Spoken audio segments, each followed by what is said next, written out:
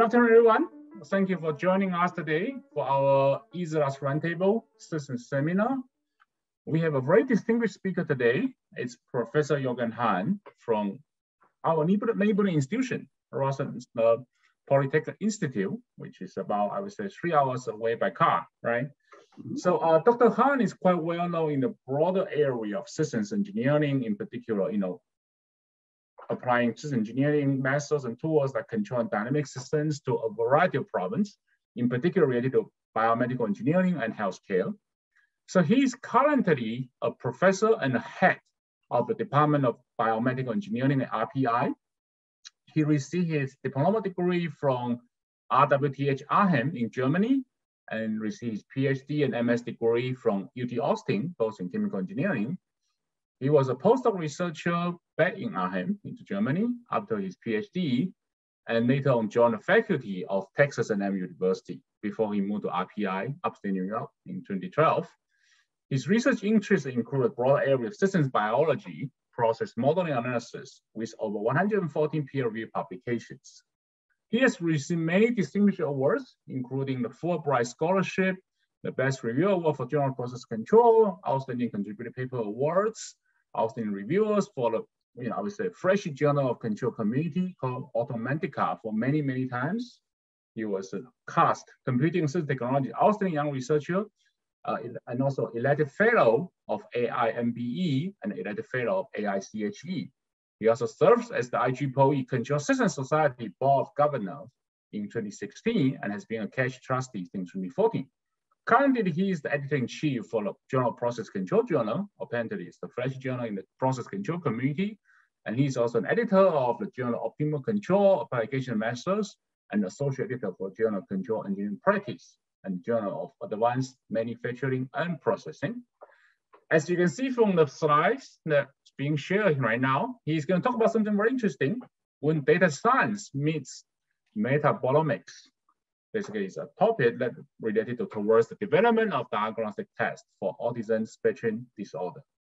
So please join me to welcome Dr. Hahn, and let's look forward to his presentation. Okay, well, thank you very much for the introduction, Professor Yu, and also thank you very much for the invitation, both to get to present, but also to virtually visit Cornell. Yeah, and so one thing that I want to say at the beginning, basically most people I talk to, I have not heard like a scientific talk that dealt with autism in one form or another. So I'm going to give a bit more of an introduction because my work really lies at the interface of mainly machine learning and systems approaches, but then with applications to autism spectrum disorder. And that's really important in this context because this is a field where data science has not been used very much in the past. And that's actually, I would argue, tremendous potential for discovery and also impact because of this, okay?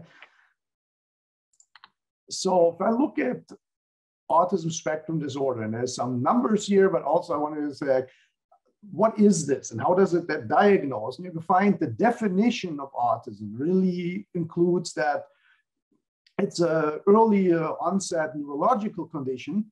Yeah, that's characterized by two different things. One is difficulty in social communication interaction, and the second one is expression of restricted behaviors and interests. And clearly, if you use this as a definition, and by the way, this is what's used for diagnosis, you find that, well, I mean, how do I quantify this? Yeah, this doesn't tell me at all what's happening in the human body. Yeah, and so whenever people come up with saying, well, if you want to have some type of treatments for certain conditions that go along with autism, it's very hard to basically design a treatment if you don't really know what makes up the condition in the human body. Yeah, because all these definitions here, this is just an observation. And in fact, that's exactly how an autism diagnosis is done. Yeah, if you have a child where there are concerns, you basically observe the child for extended periods of time and see how does the child interact with toys, with the parents, with maybe the doctor, and then they determine is this diagnosis met or not. And of course, that's very, very difficult to do. Yeah, and so what we wanted to do is saying, well, we want to dig deeper into this and say, maybe there's something characteristic in the human body that tells me about this. A few other things that are really important to know in this field is that one is that, yes, while this definition just talks about behavior, autism usually rarely comes by itself. Okay, there's a number of co-occurring conditions that are often happening. Some of them, like intellectual disability or speech and language delays, you assume that, yeah, they're associated with the brain. But there's also other things like sleep disorder or GI problems that you really would not associate with the brain. And in fact, one of the arguments that I would make repeatedly is that this is actually a condition that affects the whole body. It's just that the definition of how we diagnose it is mainly based upon behavior, and that's why there's a focus on the brain. But it's not restricted to the brain at all. Yeah. One thing that is also important, if you look at over the years, actually the number of people getting diagnosed with autism increases quite significantly. Like the US comes up with a new survey every 2 years. And if you look over the last 18, 20 years, basically the numbers are up 10, 15% over pretty much every period. The last number I'm showing here was in 2020, where the number was 1 in 54. The 2022 numbers have been released, and we're now up to 1 in 44. So that's actually over 2.2% of all 8-year-old children are diagnosed with autism.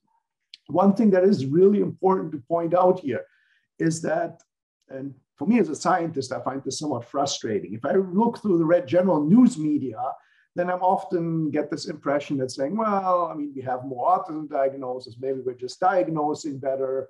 And at the same time, there's also always the question of saying like, well, some people with autism do phenomenally well, so why is this even worth looking into? And the idea you often get like is that in general, people with autism, they may be a little quirky, but everything else is always perfectly fine. And unfortunately, that actually does not match the ground truth, okay? Autism is a very heterogeneous condition, and there are some people who are doing perfectly fine, have family and friends and jobs, and sometimes higher degrees. But the reality is that, for example, to just pick one number, the life expectancy in the US is roughly 80 years. If you have autism, your life expectancy is half that number, it's 40, okay? Roughly a third of the people diagnosed with autism are minimally verbal to nonverbal. Yeah, and actually that number of the nonverbal has even been increasing over the years. So the diagnosis, we're not just diagnosing more people with very light conditions. It's actually quite the opposite. Over 80% of people with autism will never live independently. Yeah, they're going to need some care every day for the rest of their lives. So clearly, this is a condition that, yeah, there are some people who do really well, but the vast majority actually need significant help, in many cases, even around the clock care for the rest of their lives. So that is something to consider. And therefore, I would argue that anything to try to better understand what's going on would be very helpful. Here are some numbers now, and it said the last survey says 1 in 44 children, and the US focuses on 8-year-olds, has this. For some reason that we really don't understand well, it seems to be 4 times more prevalent in boys than girls. And almost everybody, I mean, the number from the CDC is 95%. I've seen some other surveys that pretty much report 100, say that, well, if you have autism, you have other non-directly autism-related diagnoses as well that you probably wouldn't have without the ASD diagnosis. So clearly there's a lot of co-occurring conditions that go along with this. If you want to put this in terms of numbers, and this is from 2015, so it's a little dated, but I had a very good survey in 2015 that compares the cost of autism in the US to other conditions, yeah, like depression, ADHD, Alzheimer's, diabetes. And you find that actually the cost for autism is on the same order of magnitude. It's actually a little bigger than most of these conditions then. And since then, the numbers have increased even further. And so this is a significant problem. This is not some fringe problem we're dealing with. I mean, there are some projections that talk about as the people that we already have with the autism diagnosis, even if the diagnostic numbers don't increase further, as they age and need care for the rest of their lives, that a very significant chunk of the entire US budget would have to be spent on this. So it's something that people may want to give some thought to. Yeah. And as I said, the key here is that right now, everybody agrees that if you have an earlier diagnosis, you can start some earlier treatments. And at the moment, these treatments are mainly basically special education, behavioral, because we don't understand so well what's happening in the human body. But there's a general understanding that the earlier you start treatments, the better the outcome throughout a lifetime. Yeah. Ideally, if you have people who are really on top of everything, you should be able to diagnose people at 18 to 24 months. But the average diagnosis in the US is closer to 4 years. Yeah. Also, the part of the problem you're dealing with is if you're looking at an 18 months old and trying to figure out are they behaving normally or do they have some delays, but they may or may not be autism related, it's really, really hard to say. Yeah, it's not always so clear cut. And so oftentimes people get a diagnosis saying like, well, let's see where things develop from here. And then a year or so later, people can not ignore this anymore and say, okay, clearly this is an autism diagnosis. If I look at numbers in other countries, they aren't doing any better. Like in the UK, the average age is over 5 years old. Yeah, and pretty much every country you have, it's like 4 years plus. So just putting more resources in this is not going to help. Yeah, but one of the big problems is that as of now, there's no lab test that tells you if somebody has autism or not, or even indicates this. Yeah, and so without the test, and if you're just based on observation, this is going to be a bit problematic. And that's kind of where our work set in. That was the motivation. If I look back a little bit at the history of ASD and where people think this comes from, this is there's generally like 20 years ago, everybody thought it's all genetic, it runs in the families, and there's no argument that if there's ASD cases in the families before that increases the risk. But our understanding has shifted quite dramatically. Now we're talking more about that maybe half of what we're seeing may be due to family and genetic inherited issues, but the other half may be environmental. Yeah, and with environmental, I am not just talking about the environmental pollution. I'm talking about things like what happened during pregnancy, because in the womb, like if there is a maternal infection, that is also called an environmental factor and so on. In order to basically focus on this, we say, okay, fine, clearly this is a very poorly understood field, but there's many different hypotheses that people have. So let's pick two hypotheses, and then we really want to look at the pathways level. I mean, given my background really is in computational systems biology, I like looking at pathways and analyzing what we're seeing there. So we said, fine, if we assume that half of this is inherited, and on the genetic side, like we know that things run in family, but when people actually try to identify which genes there are, as of now, after 20 years of looking, we still have not found a single gene that actually encodes for autism. Okay, that means that the genes that make it more likely somebody has an autism diagnosis are also more likely with many other conditions. Yeah, so hasn't really gotten us there, but there is a bit of a focus on saying maybe we need to look more at epigenetics. So I'm going to pick that tool in order to cover this inherited side. On the environmental side, oftentimes we do know that there's oxidative stress that's involved. Yeah, that's basically the body's response to environmental stresses often that we're dealing with. Now we're trying to change the oxidative state. Yeah, and so we said, fine, let's look at pathways, one for oxidative stress and one for covering the epigenetics. So in particular, here we're focusing on two pathways. One is the folate-dependent one-carbon metabolism. If you can see my mouse pointer here, so I'm going to basically go around this whole part from here to here. This is our folate-dependent one-carbon metabolism. And what's important here is that leads to where SAM gets converted to SAW, and that actually methylates DNA, and that's the driver of epigenetics. Okay, so basically this pathway plays a key role in epigenetics and the regulation underlying epigenetics. So we're going to look at this pathway as such. Then this pathway intersects here with the transsulfuration pathway, and the transsulfuration ultimately produces glutathione. And glutathione is the body's most powerful antioxidant. So if there's oxidative stress, you're going to see some changes or abnormal concentrations in glutathione as a result from that. Yeah. And so basically, this is what ties this part to the epigenetics and this part to the oxidative stress by looking at these two pathways, which, by the way, are interconnected.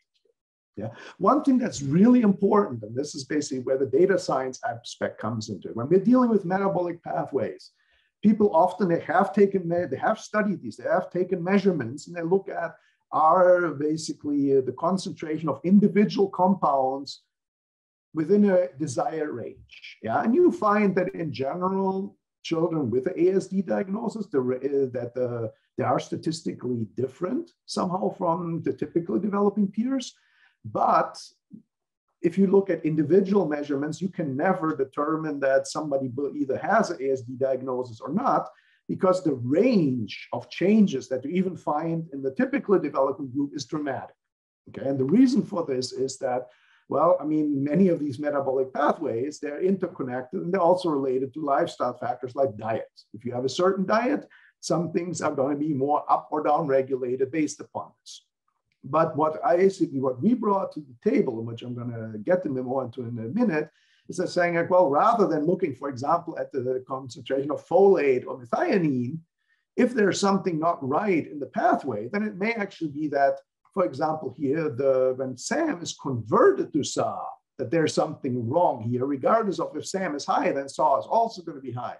But it may be that the ratio is of interest. So we're looking at multivariable aspects, which is not a completely foreign concept in healthcare. I mean, on a different topic, when you get your cholesterol checked, we are looking at ratios of good to bad cholesterol now. We're not just looking at individuals. But for some reason in this field, traditionally, people had not done this. They had looked at individual measurements only. And so we said, no, there's more to this. Let's see if basically we can distinguish two groups based upon multivariable analysis here. And so basically, for the initial part here, I'm going to make use of a clinical trial data where we recruited roughly 160 participants, yeah, and these are all young children, and 83 have an autism diagnosis, 76 are typically developing, and then here, and I'm not going to spend too much time on this, but we took siblings of the children with autism, but they are typically developing. So they actually belong to this group, but genetically they're much closer to this because they're the siblings. And we took a panel here of 24 different measurements that we had. And we knew, of course, here if they had autism diagnosis or not. Secondly, I wanted to not just talk about, well, can you determine if somebody has a diagnosis or not, but can I be able to predict certain behaviors? Yeah, and people often, when they want to talk about autism severity, there is no one autism severity score, so we can't do that. But there's a number of different behaviors that are related with autism, like adaptive behavior. We do know that children with autism, if they're more severely affected, they struggle more to adapt to new situations. And so basically that's reflected in the Vineland and saying, well, do our metabolite concentrations somehow relate to what we're seeing here? And I'll briefly go through this, given that a lot of people have a systems background, but clearly this is made up data if I'm using FDA to make the case for multivariable measurements. So if I had a group of blue and a group of red, the dots will correspond to a different group, where let's say one had an autism diagnosis and one didn't. If I just look at the variable X1, I cannot distinguish blue from red. They're just overlapping everywhere. In fact, I would argue even the mean is somewhat similar. If I looked at just the variable X2 that I'm measuring, I would find that, yeah, red on average has a higher value than blue, but there's a significant overlap between red and blue as well, and I still couldn't determine what to do. But if I look at both these measurements together, then clearly I can project them on a line. I basically put an intercept here and saying everything negative is red and everything positive is blue. Yeah, so clearly I can do some classification here. Now, we can go to more dimensions than just two. It's just that I can't illustrate this as easily on the computer screen. Yeah, but that's ultimately what we're doing. If there's nonlinearities involved, there are nonlinear extensions like with the kernel, where essentially here, if I have data that this one cluster is relatively close to something and something clusters much further outside, I can, using the kernel trick, also basically project these and then determine if you're basically blue or red. So there's a natural nonlinear extension to this. One thing that is really important for all of this, yeah, is that when we're dealing with parameters, we don't want to overfit. That is a real big problem in these types of trials. So I have my data from my real system. That is ultimately my patient data. Yeah, and then I want to estimate my model, where the model tells me, do you have an autism diagnosis or not? But ultimately, then I want to hope that what I find from a model will describe my real system well. But this is not directly doable, even though that's the goal here. Instead, the way this always has to go over data. So I'm collecting data from my system, and I know that there is a certain error that is inherent in this. And then my model works on the data. And the hope is if the error between model and data is small, and between data and the real system is small, that hopefully my error between the real system and the model will also be small. Yeah, but we have to be really careful here about not overfitting. So let me give you one simple example here. And again, this is made up to illustrate a point. If I had a curve here, like the one shown in blue, yeah, and so in this case, I know there's a fourth order polynomial, and you see the curve. And now I'm going to basically get some data point, these pink dots here, which are essentially near my blue curve, but with a little bit of noise added. So you can see that, well, the measurements aren't too bad. But now I'm going to estimate a curve, and I'm even cheating. So I even know here, which in reality I will never know, okay? But I'm estimating am I picking the same model structure. And so if theta naught is 1, and theta 1 is 1, and theta 2 is 1, and so on, this should give me a perfect fit for what I'm doing. But I can only estimate this using the data that I have. And you find here my black curve goes perfectly through all the dots, but clearly the black curve does not represent the blue curve really well. So I have actually introduced quite a bit of error between the data and my real system and my model because I'm overfitting. Now, this is an extreme example. I had 5 data points, I'm estimating 5 parameters. But the reality is you need a lot more data than you have parameters, or this is going to run into a problem. Yeah. On the other hand, if I pick the simpler model, like the one shown in red here, yeah, which is just 3 parameters, and yeah, I know there's model mismatch between my model and the plant, but then you can find that actually here my red curve looks a lot closer to the blue, even though it doesn't go through any of the dots that we have there. And so clearly, overfitting is something we have to be very concerned with, because these types of clinical trials we're dealing with here, yeah, they are basically you're always going to be limited in the number of people participating in the trial. And so this is something that we always have to consider. So one way to deal with this is that we can use leave one out cross-validation. So rather than taking our samples and computing our errors between our predicted model and the actual measurements, we're leaving a sample out. We build the model based upon the rest, and then we're predicting the sample that we've left out. We put the sample back in, we take another sample out, and again, the error that we're computing is only computed for the one that was left out. And we do this until at some point we've left everything out once, and this is our errors, and that's what we want to minimize. Yeah. And so if we apply this to our data set here, then you're going to find actually something really fantastic.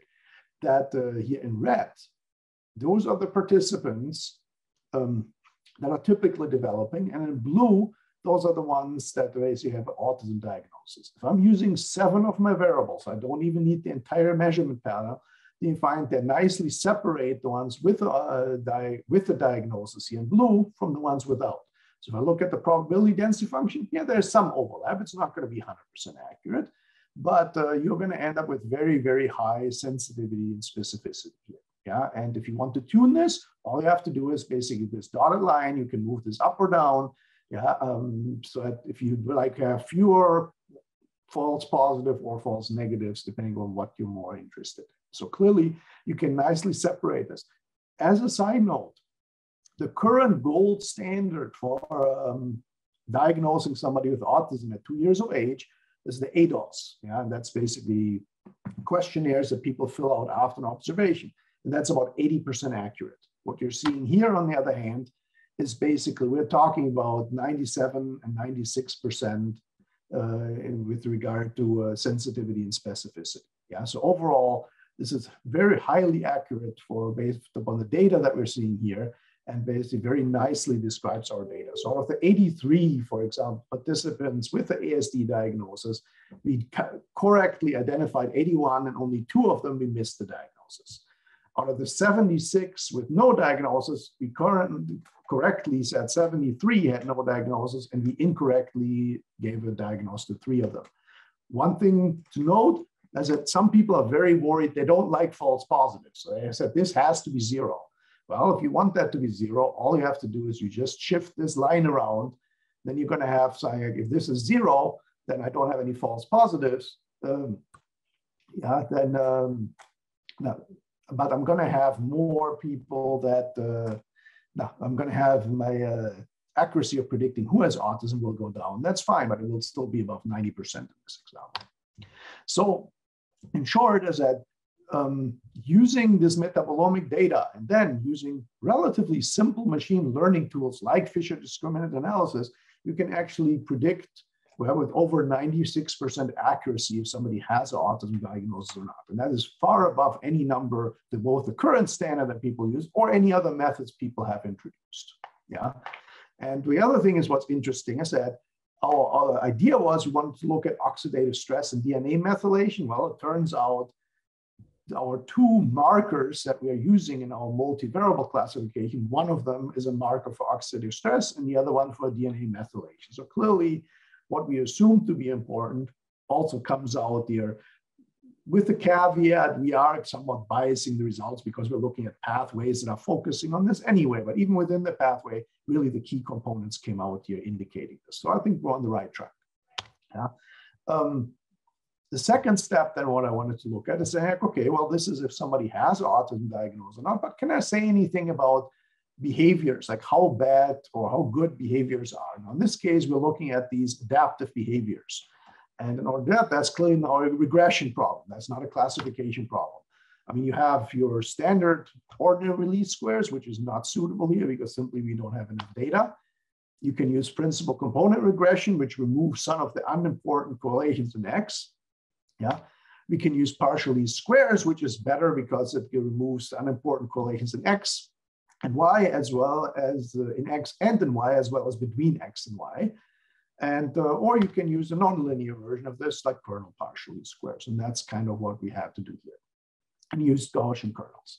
And if you apply this, you find out that basically with the optimal one we get with 5 variables as input, so similar for our classification, then we actually get an R² value of 0.45. And to put this into context, I mean, this is healthcare data. So R² of 0.45 is really, really good. This isn't like chemical plant data where I usually want to have 0.99 or 0.98. Yeah, most man-made or data collected from man-made things are very, very high, but there are plenty of healthcare decisions that even nowadays doctors make based upon R² of 0.1 or 0.2. Okay, so 0.45 is actually really, really good number. Yeah, so it doesn't exactly replace that you could now collect the data from a violin for somebody, but it could be used to back up, especially since this is, I mean, you're talking about once you have one blood sample, you may just as well take all the measurements you need and use it to back up your diagnosis. Okay, so in summary of this part of the talk, as of today, you don't have a reliable biomarker for ASD. It's all based upon observations. But what we've shown here for this data, that the metabolite concentration of 2 particular pathways can actually be used to predict if somebody has ASD or is typically done with a high degree of accuracy. Yeah. Similarly, certain measures of ASD-related symptoms, their severity can be predicted. So there's significant potential here. Yeah. But obviously, this needs to be validated as well. So when we published this, given that literally there had been nothing in this field prior to our work, and certainly at the high accuracy we got a lot of press. I mean, we made the journal cover, we had a high metric score. This was in all the major news outlets from Thomson Reuters, yeah, CBS, NBC, ABC, you name it. It was on Medscape, Healthline. I mean, all of this you can still find. It's just a simple Google search, yeah. And all of it looked very promising. So as that, this was one data set and one study, and but like with any clinical data, you have to validate this. And the first problem you run into, really running an entire new clinical study is very expensive, and so we figured, oh, is there something cheaper that we could do? And it turns out, well, there is no study exactly like this. Yeah, but we had a number of studies where people basically wanted to treat children with ASD, but they did some baseline data prior to any treatment. Yeah, the only drawback is that we are only talking about children with the ASD diagnosis. So I have no typically developing peers here, but I had 154 of them, so a very good number. Yeah, I mean, keep in mind, most phase 2 clinical trials, you're usually looking around 80 people. Yeah, so this is already quite a bit bigger than most phase 2 trials. So this is a very good number. Yeah. Also, while these panels for the measurements used most of the metabolites we previously used, unfortunately, our DNA methylation and also this 8-OHG measurement was not available anywhere. Yeah, and unfortunately, both of those were actually among the seven top metabolites that we're using. So in order to use this data set, we said, fine, if we were to go back to the original data set, we just pretend that we didn't have these, we just threw them out. We train a classifier on that, and then we just apply this classifier to the new data. And knowing that having two of our top metabolites thrown out won't be work as well. Yeah, and what we found is that we still get actually very good classifier accuracy here. So the original data set, but now having thrown out those two measurements, you have here the group, the PDF for the group with ASD in blue.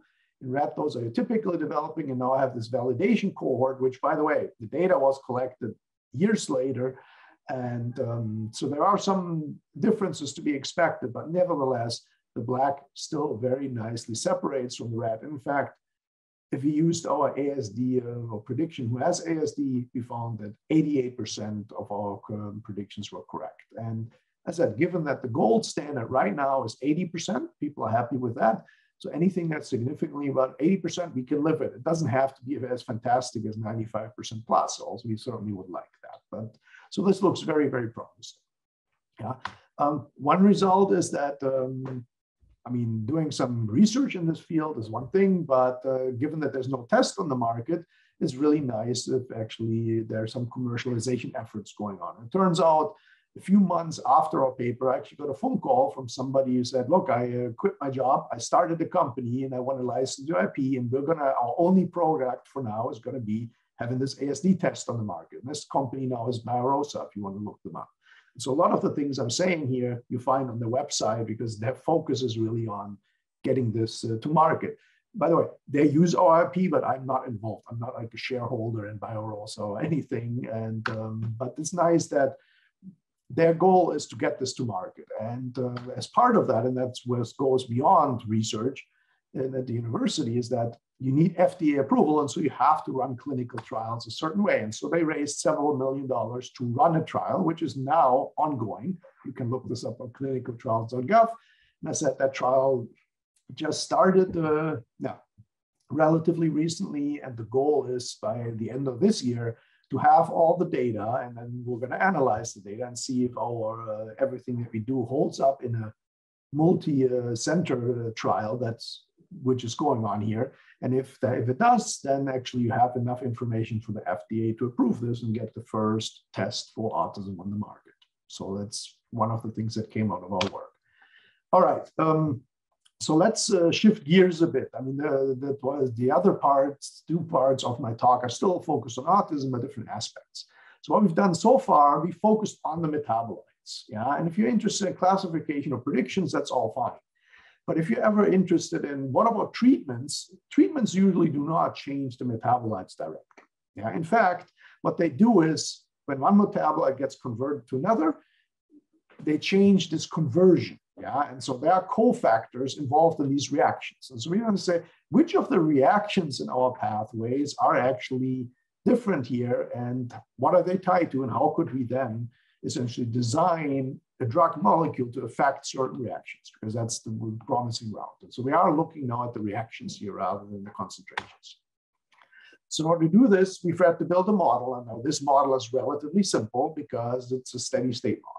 Yeah, and we are looking at, so this is still our same two pathways that we had, but we had to simplify them in order to be able to estimate these parameters that we're dealing with here. And we had to make a number of assumptions, but based upon this model, which includes many of the key components we're interested in, yeah, we developed this and we said, okay, let's have a look at these parameters. How do they change from one person to another to figure out what is a normal probability density functions of these parameters for somebody who has autism versus somebody who doesn't.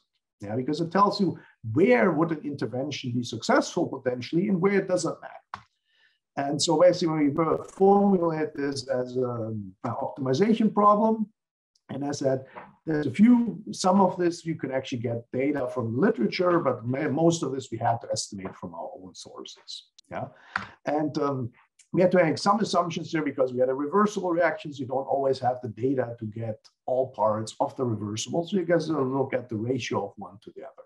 But if you made all of the right assumptions here, and then we look at how are these probability density functions of my two groups, then you find that, yeah, there's like some parameters like here P3 or P6 or even P7, there is not much of a difference. Okay, there's no point trying to come up with any treatments that affect these parameters because clearly there's not a big difference between the groups. But some other ones like P1 or P2, or also here the P8 to P9 ratio, among others, there are significant differences. And the question then comes like, well, if I were to take this PDF of the people with ASD, and if I were to come up with some way to manipulate this, could I convert this back to what I'm seeing here, the typical developing group? And if I do so, also then of course would the behaviors also improve?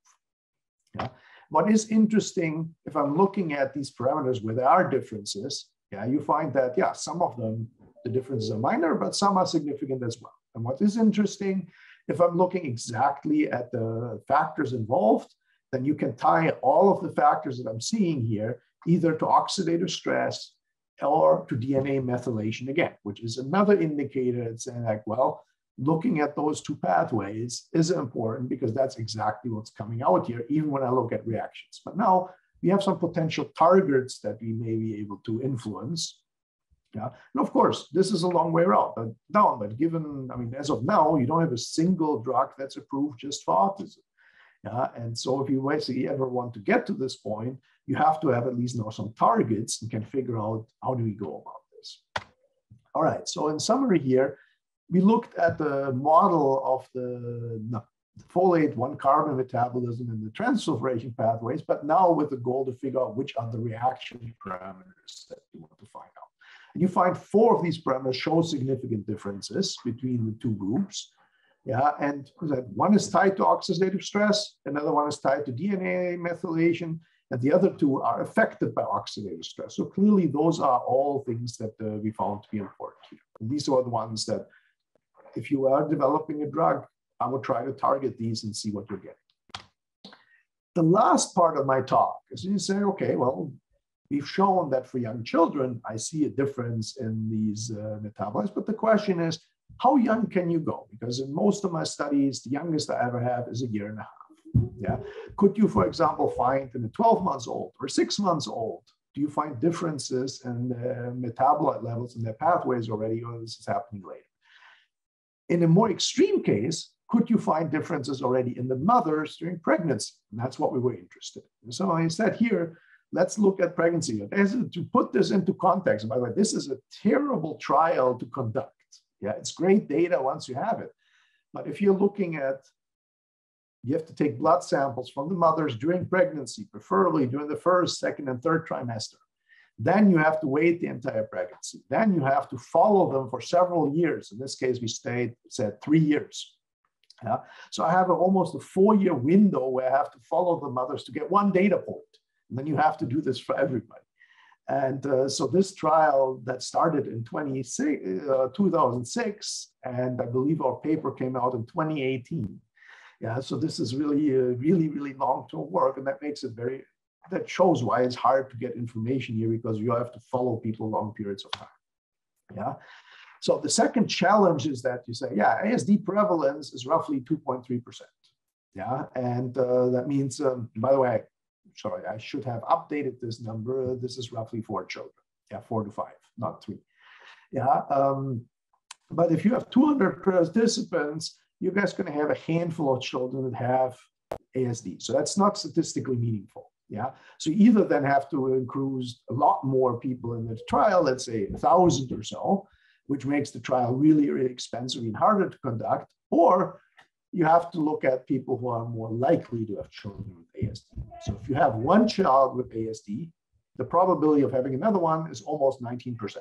Okay, so out of that group means that if I recruit 100 mothers that had 1 child with ASD, the probability that another one has ASD, I would end up with 18 to 19 on average children with the diagnosis out of it. So clearly, I can recruit a little over 100 people, and then I can actually do some statistical analysis. Whereas if I recruit them for just the general population, you would need a large number of people to do this. And so what we had here is that we had data from 129 mothers. Yeah, and 107 of those had a child with ASD and another 22 did not. And for now, I'm going to ignore those 22 because I'm only interested in the ones that already had one child with ASD. And I want to see, can I predict if the next one will have ASD or not based upon the metabolites of the mothers during pregnancy. We measured 20 metabolites here. We followed up 3 years later. And if you basically look at the numbers, and we did this both by trimester, yeah, and you say, first trimester, we had a harder time recruiting people because they don't necessarily know they're pregnant, and even if they are, participating in a clinical trial isn't necessarily the first priority for them. But then in the second and third trimester, we had over 100 people. And then we have the control data. Those are the ones that have never had a child with ASD. And you find that, yeah, here it's a much smaller number, but we're going to make use of this in a minute. Right now, I'm just looking at, can I predict this group from this group? That's what we're interested in. And if you look at your univariate analysis, you find there's almost no difference. I mean, there's a couple variables only in the third trimester, but overall, this all looks the same. If you use multivariable techniques, it doesn't get much better. I mean, we're talking about here type 1 and type 2 errors that are 30, 40%. Yeah? And keep in mind, 50% error is like, it's random chance. I can flip a coin. Yeah? So this is not useful. And so even if I will develop this for individual trimesters, none of this came out to be good. So long story short is that if I take blood samples during pregnancy, I cannot predict if a child will have ASD or not. Yeah, quite frankly, from purely from a moral perspective, I am not unhappy that it came out this way because there's a bunch of ethical questions that could come into place if you could predict this. Yeah. But you can argue, well, why are you showing us this then if it doesn't work? And it's like, well, there's a next step. He said, if I cannot predict if somebody has autism or not, but can I predict if you're in the high risk group of having autism, meaning you have an 18.7% chance that your child has ASD versus the control group, which is 2.3%, an order of magnitude less with us. And so here now we are comparing the data from these mothers that had children with ASD to the ones that hadn't. Yeah. And we want to see, can I see differences between these two groups? Well, it turns out here, even with univariate analysis, you can see already there are quite a bit of differences. That doesn't necessarily mean that you can classify, but this is a lot more promising than what we saw in the previous step. And if I then go a step further, and I said, I developed my models here, and I use them, here I use one model for all 3 trimesters, and then I have one, depending upon the trimester specific, then you can see that actually with errors of roughly, I can get sensitivities and specificities that are roughly 90% or even better. Yeah, so that actually gets me quite a big way there. And in order to say, well, no, there is something in the data and I can predict. Yeah, I cannot predict if the child will have autism, but I can predict if you're at a higher risk of having a child with autism or not, and high being 18.7, okay? So there's roughly a 4 in 5 chance a child will not have autism, but this still can be helpful because that gives people an idea if you're at a higher risk, there are certain risk factors you can mitigate. And so people now should be aware of what their risks are. That doesn't necessarily mean they have to make decisions on it, but this would actually be important information to have. All right, so as I said, to summarize this, we cannot predict if a child will be diagnosed with ASD during pregnancy. Yeah, no matter what method we use, this didn't get us there. But we can predict if you're at a high or low risk of having a child with ASD. And I think that's still a really, really important result. And so let me summarize, coming to the end here, and summarize overall what we've done, what I've presented here. Yeah, and you find that metabolites of the folate carbon, 1 carbon metabolism and the translocation pathways show a strong correlation with ASD in a number of ways. Yeah, they can be used to support autism diagnosis in children. They are also reasonably predictive of the adaptive behavior, which essentially is one of the behaviors for severity. Yeah? If I'm looking at the same metabolites, but now from mothers during the pregnancy were collected, I can not determine if the child will end up with the ASD diagnosis or not a few years later, but I can tell you if they're at the higher risk or regular risk group for having a child with ASD, which is important. And one of the key aspects is here, really all of our work goes on the system side of things. some of these trials, the data already existed. People had run univariate analysis on them and came to the conclusion that with univariate analysis, you find some differences here and there, but you cannot predict anything. But using machine learning approaches here, and I mean, for the systems people in the audience, Fisher discriminant analysis is really not a complicated technique. You find these multivariate approaches, they actually told you that there are some unique patterns related to ASD in some of these metabolites that are highly predictive, and that we can make use of this. And so it turns out really that it's the system approach that turned these the trial data from these clinical trials into a very useful tool up to the point that a diagnostic could actually be developed. Obviously, it depends upon all of this holding up in validation clinical trials, some of which are underway right now. All right, so there's a number of people I need to acknowledge here. One is Daniel Hausmoon, who has done a lot of work on the ASD diagnosis, as well as Troy Vargason, shown here in my group picture. By the way, Daniel has graduated. He's now at the University of Texas as a postdoc. Also, the work on all the mothers. That's Katie Hollowood-Jones. She did all the work on there. I have a number of collaborators I need to thank, because all of this data that I've shown you comes from clinical trials and things that were analyzed there. I do not run clinical trials myself, but so my collaborators at other institutions were responsible for that. And without them, we couldn't be doing any of this work. And of course, there are a number of funding agencies for our work that I would like to thank them. And last but not least, I want to leave you with this slide. And when it comes to autism, people always think about the brain because of behavior. But I would tell people, well, you maybe need to think beyond the brain, because all of our work looks at blood metabolites, which are somewhat correlated to what's in the brain. But I mean, this is from the blood can be taken anywhere in the body. And in fact, you find that there are effects of autism that you see in many, many different organ systems in the body. So I always close with this slide and saying maybe you need to think beyond what we've traditionally done and move away from just diagnosing by behaviors and looking more as the body as a whole. So, and I would like to thank you for your attention, and I'm more than happy to answer any questions you may have. Thank you so much, Professor Hahn. This is very beautiful work and a very nice presentation.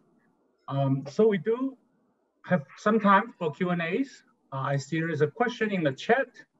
I don't know if the student or the scholar is still here. Would I think it's Jeha Kim. I don't know if Jeha, you want to unmute yourself and ask, or do you want me to read it out?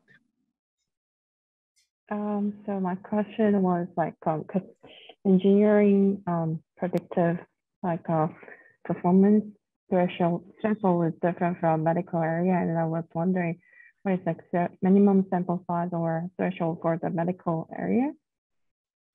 Okay. Yes, there are some numbers that people throw around. Okay, so basically, like if I want to classify between two groups, if I don't have at least 20 people per group, it's not helpful. All right, then basically you're going to have a very hard time publishing that, because people say your sample size, your studies are underpowered. Okay, and you also see this, by the way, for clinical trials, you usually have their phase 1, phase 2, and phase 3 clinical trials. Yeah, phase 1 just shows is something safe. Yeah, and then people kind of talk about put performance in there as well, but the goal is really safety. And so phase 1 clinical trials are usually as a minimum 40, because you have two groups, but more likely most of the time you have like 50 or 60 people participating, so that we are a little bit above 20. Phase 2 clinical trials, then it comes to performance, saying, well, is something effective? Yeah, because if it's safe but doesn't do anything, well, it doesn't help anybody. Yeah, and so phase 2 clinical trials, the numbers vary, but oftentimes they're around 80 people. There may be 150 or 160 at the upper end, but that's usually the number. And then you have phase 3 clinical trials where say, well, you show that in general it works, but there are subgroups in any population. Yeah, certain people react to certain treatments, others do not. And then you're looking at 200 to 300 usually, sometimes maybe even more than that. Yeah, And that's usually phase 3 clinical trials. So that's the numbers you're looking at. But the general conclusion is, if you don't have at least 20 people per group, I wouldn't trust the data. I mean, most of the time, I wouldn't even touch the data, but certainly I wouldn't trust it, because you're looking at huge effect sizes for something to come up that's statistically significant. I'm not so sure it will hold up when you basically have a follow-up trial. Does that answer the question? Yeah, that's perfect. Thank you for the presentation and then for clarifying my answers. And thank you.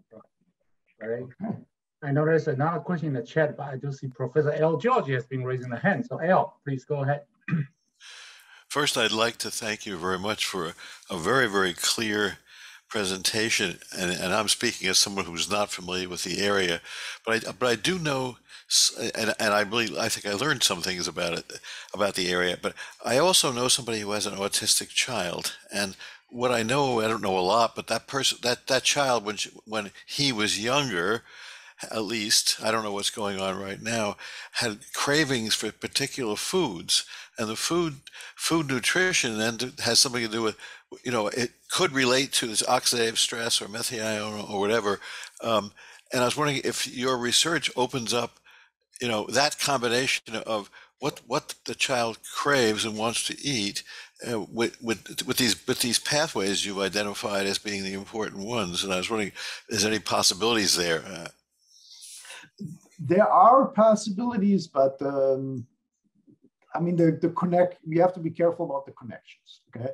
So one thing I want to say here, and what I've not talked about, is we have been involved in a lot of microbiome studies related to autism, okay? Because what you find, like GI problems are very, very common, yeah, in children with autism, but they usually cannot be traced back to all the standard things we're monitoring. Yeah, I mean, they find that there's some slight markers for inflammation and so on, but when it comes to all the standard things you look at for somebody who has GI problems, you can't predict, you don't know why. I mean, sure, they may have constipation or diarrhea, but you can't tie it to a certain medical condition that usually is associated with it. And so the idea that the microbiome plays an important role there is clearly there. Yeah, in fact, we have several papers, but the difference between, that's the reason I haven't talked about them, we're not the lead on this. Yeah, we're working with other groups and we do a lot of the analysis, but we're not the leaders in that field. And to show that there are big differences in microbiome, in fact, there are some very promising trials that have been conducted on changing the microbiome that actually resulted in people feeling better. Yeah, what's less known is, are they feeling better because their GI problems are better? And I mean, anybody would feel better with that, right? Or is it also that certain other things also get better? That's unknown. You are right in that there is a difference in what people eat. The dietary patterns are there. And there have been some studies on that saying, well, maybe it's not the microbiome, maybe it's people eat different things, and then the microbiome is different because they eat different things. And I'm not saying that that's completely off the mark, but the problem there is it's not so clear what's the cause and the effect. Yeah, because your microbiome also makes you crave certain foods and not crave others. And so it's not clear if it's the microbiome that contributes to the eating patterns or if it's the eating patterns that contribute to the microbiome. Yeah, clearly you do see differences in metabolite levels due to what the microbiome does. Yeah, there's many important precursors for neurotransmitters that are produced by your microbiome. Like one example, serotonin, because I know the number offhand, it's 90 to 95% of the serotonin that you use, and that's your brain makes heavy use of that, comes from the microbiome. It does not come from the rest of your body. Yeah, and so there's many others that we don't understand as well, but so clearly there's a connection. Why am I very careful about this? It's not so clear how these two particular pathways that I looked at are affected by the microbiome. That really would require studies that are particularly tailored to that. And that's certainly something we're interested in. But as costly as these trials are to conduct, it all depends on, can I find a sponsor for this and that, or do they get more excited about slightly other things? But it's certainly the connection between the microbiome, the metabolite levels in the blood, and ultimately also how your brain functions there's no doubt that there's a clear brain-gut connection. I hope that answers the question. All right, so Juergen, there's I think a couple more questions. Rebecca, would you like to unmute and ask directly, or do you want me to read it out for you? I can read it out. Now, those are some great questions. Let me answer both of them individually. Yeah, the first one is says, "Hello, I'm an autistic PhD student, so this is very interesting to me. I'm wondering if your diagnostic predictions are robust across gender. Typical diagnosis tools are much worse at diagnosing girls, women." Great comment and great observation. Okay, there has been a number of. Let's start with what is the current practice. One of the problems we have with the current tools that we're dealing with is that the way, especially young girls with autism, how they present, is a little different from how boys with autism present. Okay, and there has been the concern that these tools are more predictive for the boys, and we miss out on a lot of the girls at that age. Yeah, and there's certainly some truth to that. If you want my opinion on that, is that right now we have this boy to girl ratio that's 4:1. I do think that the ratio is a little less than that. I do not think that the ratio is 1:1. We're not missing that many. Yeah, there are some other factors which, for some reason, girls seem to be more resistant to ASD than boys. But if you like, I mean, I don't want to be quoted on this, okay, because I'm just guessing. But you're still going to end up with a factor of maybe 2 or 3 to 1 or something like this. It's not going to be 1 to 1, but it's probably going to be less than the 4 to 1 that we're seeing right now. And there has been quite a bit of an effort to try to get a better understand what's going on there. But you're absolutely right in that our tools that we're currently using are not perfect. Now, did I find a difference in our study with regard to metabolites? Yeah, we did not. I mean, let's say we did not find a difference with regard to the accuracy for boys versus girls. The accuracy was the same. Keep in mind, what we're training upon what we think is the ground truth. Yeah, could it be that we're missing somebody on the girl side who has an ASD diagnosis and we have them as typically developing because that's certainly a problem that could creep into our work. And I think we did reasonably well in that because many of our kids were a little older, and so the diagnosis as children get older gets better. Yeah, when they do the 18 to 24 months, the diagnosis is not nearly as good as if you're looking at a 6, 7, or 8-year-old. Yeah. The second thing is also all these trials, they had people reevaluated as well by a team of specialists who really does nothing else but evaluate people. So that also helped there. Yeah. But to take a step back here, you do find there are differences in metabolite levels between boys and girls. There are also quite a bit of differences in metabolite levels in general based upon age as children age. For our 2 particular pathways that we looked at, we did not find statistically significant differences for either boys, girls, or for age. Yeah, but that doesn't mean that in general there are differences in some metabolites, but just not for the ones we looked at. So hopefully that answers the first question. Second question is a great question. This goes into bioethics. Yeah. Basically, I mean, the thing is that I think a big concern with all of this that you have is that, so let's assume you can, which luckily we weren't able to, but let's assume you can predict during pregnancy if a kid has ASD or not. Yeah, I really do not want to be in the position where somebody takes this information and then decides to either terminate a pregnancy or not based upon that. I mean, that's a really, really difficult situation. What we found here is that basically, look, it's not predictable. You can't tell this. And so that problem by itself went away with that. But it is something that we keep in mind when we do before we start any trial, saying, look, what can be potential outcomes? In fact, some of our clinical trials, we have a bioethicist on board before we start a trial and saying, look, what are the bigger pictures here? What are the things we have to be careful for? Because none of the work we want. I mean, we don't want to make anybody's lives worse. We certainly don't want to make anybody feel bad about themselves. Yeah. All of these things need to be discussed. And we as engineers aren't always the best ones to think about that side of things. Yeah. And so assembling a reasonably diverse team of people that discusses, including some bioethicists, is important for some of these trials. And people are on board there, yeah, because I mean, in the end, you're right, it is a slippery slope and you have to be very careful. You can't just always say like, well, I'm just a data scientist and I did X, Y, Z, and what people make it or is their problem. I do think that has to be discussed beforehand. And we try to do that to the degree possible. Yeah.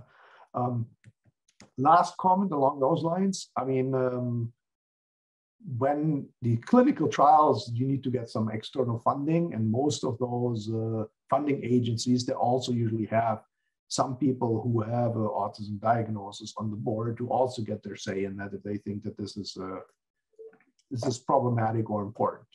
So there are certainly some safeguards. I'm not claiming everything's perfect, but it is part of the consideration.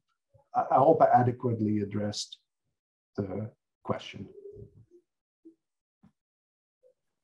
Great. I think Rebecca says thank you.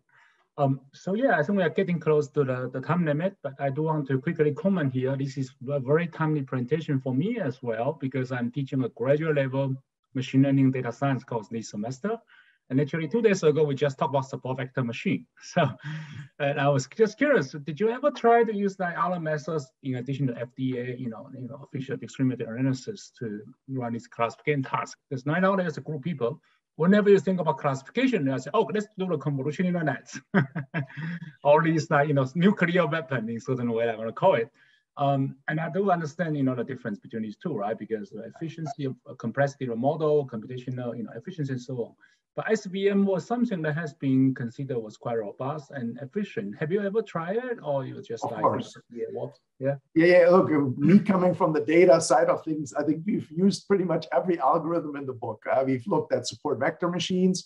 We have looked at the deep neural nets. Yeah, we have looked at partially squares discriminant analysis. We've looked at random forest, and I'm forgetting one. Oh, logistics regression too. Okay, yep. And so basically, and then we have looked at some of the nonlinear extensions of these algorithms too. Yeah, what I found is that so the support vector machine works pretty much the same as Fisher discriminant for this data set. Yeah, the differences were like ±1. Yeah, it wasn't any going to nonlinear methods.